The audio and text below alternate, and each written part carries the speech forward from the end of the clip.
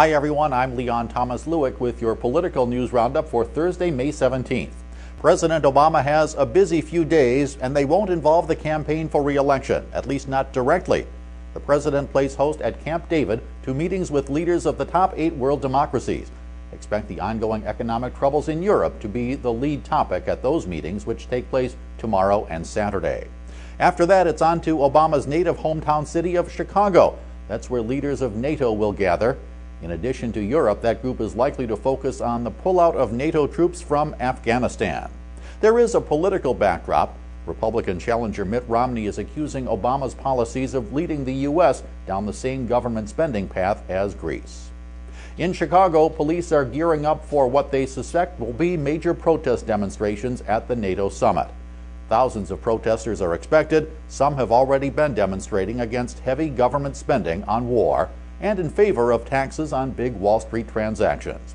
The city has assigned 3,100 police officers for security in and around the summit, and it's warning residents of what it says will be massive travel disruptions.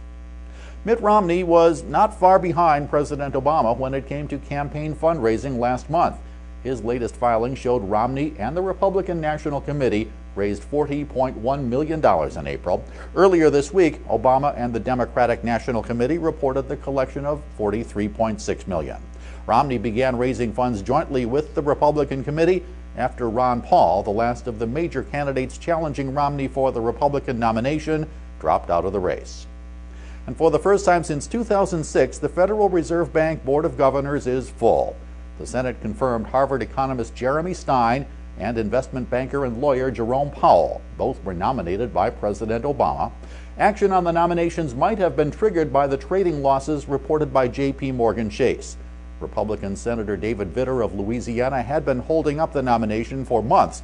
He claimed the men would have been rubber stamps for the policies of the Obama administration and Fed Chairman Ben Bernanke.